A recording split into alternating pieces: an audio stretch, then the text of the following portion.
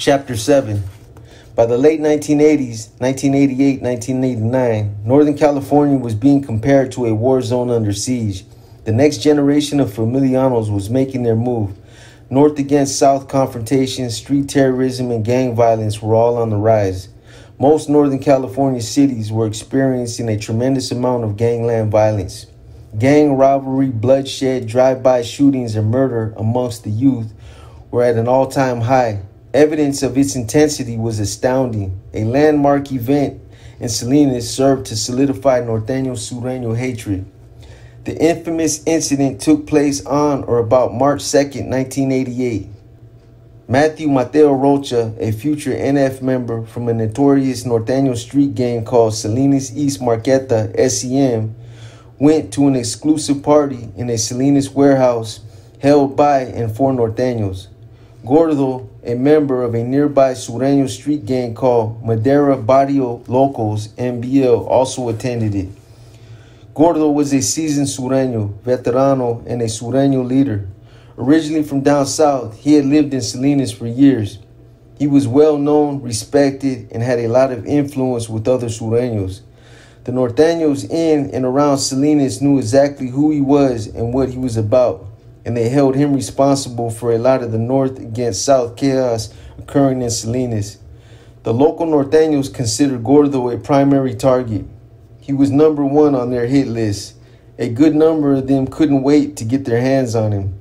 To say the least, an experienced Sureño like Gordo should have known he was out of bounds in attempting to attend a Norteño-dominated party.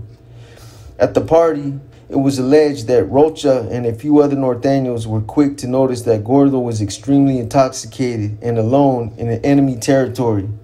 As the party progressed into the late evening hours, Rocha and two other Norteños, Joaquin from East Las Casitas and Negro from Gilroy, made plans to ambush him.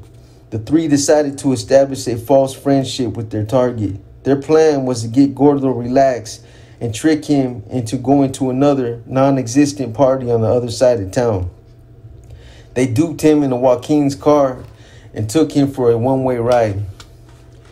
After all four of the party animals got into Joaquin's car, Joaquin drove straight to Rocha's trailer. Rocha got out of the car, went into his trailer, and returned a short while later with a couple of kitchen knives. By this time, Gordo had fallen asleep, unaware of the danger he was in. Everyone in the car except Gordo knew what was going to happen next. On Rocha's instructions, Joaquin drove to a deserted part of Old Stage Road in the Salinas foothills. After pulling over, Joaquin got out of the car to act as a lookout. Rocha and Negro then stabbed Gordo in the face and upper body. The unsuspecting and drunken Gordo didn't even know what had hit him. Fatally wounded, he died. When they realized that Gordo was dead, the three dragged his corpse into a nearby field. There was a brief celebration, and they mutually agreed that they wanted everyone to know that Norteños were responsible for Gordo's murder. In one last show of disrespect, it was said that Rocha ripped open Gordo's shirt and used his knife to carve 14 into his chest. The three killers got back into Joaquin's car and attempted to flee the scene of the crime. As they drove away, Joaquin noticed that the inside of his car was covered with Gordo's blood. It was everywhere, on the seats, the floorboards, and the windows. Joaquin panicked and drove off the side of the road and into a field where the car got stuck in the freshly plowed dirt. The three Northern California homeboys got out of the car and decided to walk. They didn't have any other choice, and Rocha didn't hesitate to let his two partners in crime know that he was pissed off at Joaquin. Rocha didn't appreciate having to walk, and he sure didn't want to get caught or be seen in the area. He had been around and knew it wasn't a good idea to leave a blood-soaked car and fingerprints behind as evidence. He knew they needed to get the car out of the field. While walking back to town, they spotted a stop sign, which they pulled out of the ground and carried back to the car to use for leverage to get the car out of the dirt. It didn't work. All three, who were worried about getting caught, didn't take long to abandon their impossible mission.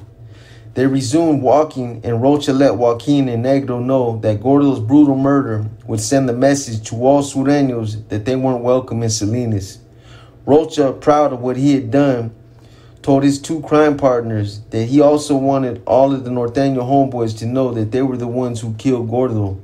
But since none of the killers wanted to be arrested, they made a pact to spread the word but to deny any involvement should they be questioned or arrested by the police.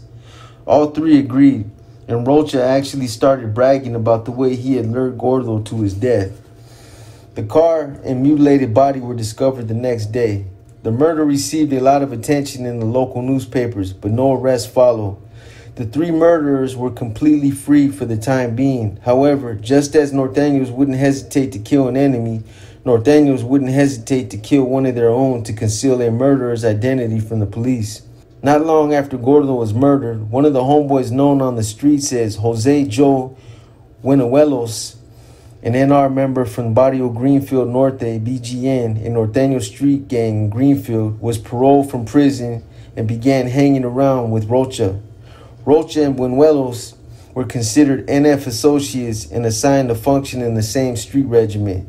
The two pulled a string of robberies together, including a few of the local drug connections. They started selling the drugs they had stolen. They made a good team and gradually became good friends. Rocha trusted Buenuelos. Not only did he tell Buenuelos about the crimes he had committed, but he also confided to him the details of Gordo's murder. As time went by, Buenuelos started using drugs. Rocha found out about it and wondered why Buenuelos' parole officer didn't revoke his parole. At the same time, Buenuelos stopped coming around because he didn't want anyone to notice his drug use. Rocha, out of suspicion, began to question Buenuelos and his loyalty. Rocha decided that Buenuelos could be an informant because he had not seen him for a couple of days. By this time, Gordo's murder had gained notoriety. Rocha, on the edge, worried about being arrested and expecting Sureño retaliation, didn't know whom to trust, and paranoia began to get the better of him. Rocha, on full alert, was ready for anything, and he began to carry a gun. A few days later, out of panic, Rocha confronted Buenuelos. He and Raymond Beasley, the Norteño boyfriend of Rocha's mother, Maria, drove around in Beasley's car looking for Buenuelos. They eventually found him in an alleyway leading to his girlfriend's house on Soledad Street in Salinas. Rocha got out of the car and called to Buenuelos, who was talking with his girlfriend. With no clue that he was in danger, he casually walked up to Rocha, who immediately pulled out a gun and shot Buenuelos 4 to 5 times in the chest and upper body. Buenuelos fell to the ground and died. Rocha calmly walked back to Beasley's car, and in a matter of seconds, Beasley drove off as if nothing had happened. No arrests were immediately made.